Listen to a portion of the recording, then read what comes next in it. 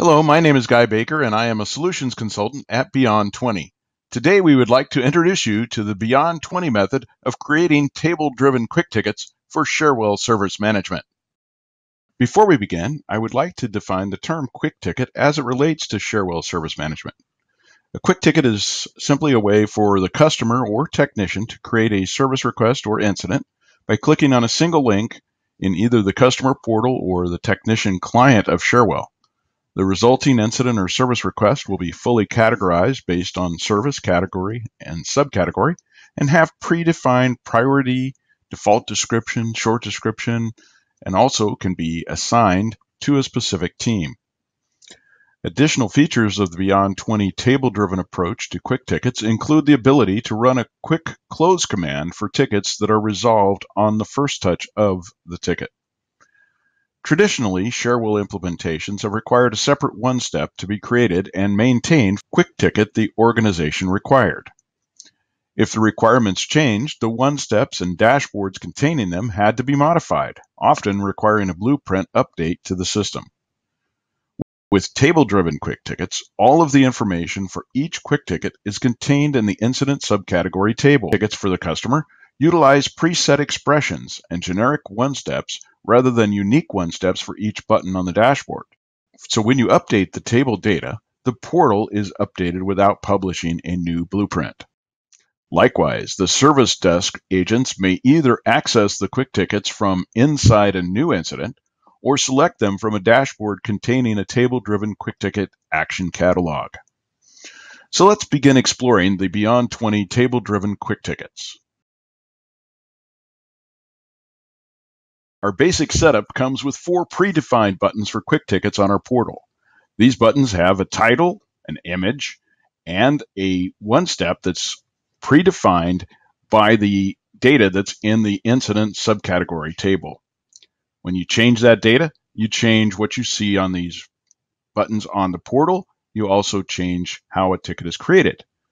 The customer simply needs to click on any one of the quick ticket buttons to create an incident that is already pre-filled. They can also edit the ticket before they submit it, and once it's submitted, it will be assigned to the predefined default team for that quick ticket. Editing the layout of the portal quick tickets is as easy as changing the quick ticket ranking in the incident subcategory table, ranking the items left to right, 1 through 4. To change the content of a quick ticket button on the customer portal, simply log into the Cherwell Rich client or Blue Pill as an administrator and access table management from the Tools menu. Then select the incident subcategory table and then sort the list by quick ticket rank. And I like to sort it in inverse order so you can see the 4 quick tickets that you have on your portal at the top of the list. Now you can only have one of each number, so if you'd like to change, let's say we want to change mobility services number 2 here, when we want to swap that out with something, we're going to have to go into mobility services first and make that one a 0, and then save. And now we can go back to our list, and we can select any other item that we like to take its place. So let's just say that we decide we want to swap out the mobilities for an incident VPN issue. So now we're going to go in here, and we know we have number 2 slot is open.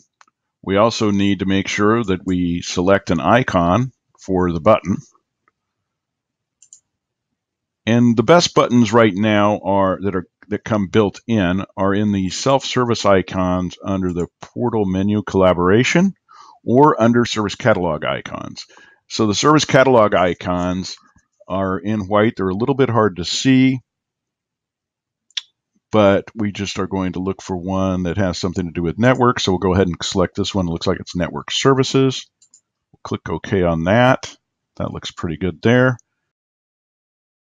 We already have all the information we have here. So we have our short description. We have our default description. We have categorization already set. We don't have a default team though. So we're going to go ahead and select the default team. And then we make sure we have our default priority, which is already set. And then this is coming from our portal. So we'll change that to default source of portal. And make our default cause an outage. Okay, so once we have everything looking good here, we have everything set. We're going ahead and we're going to click the Update Portal Quick Ticket button. And this will store all of our values for our quick ticket buttons on the portal.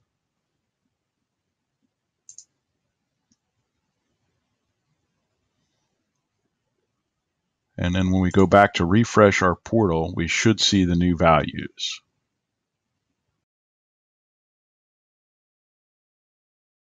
Once the Internet Information Services has been restarted and you refresh the portal view, you will see now that we now have, instead of mobility issues, we have VPN issues as our number 2 button. And all we had to do was change the data in the table management for the incident subcategory table.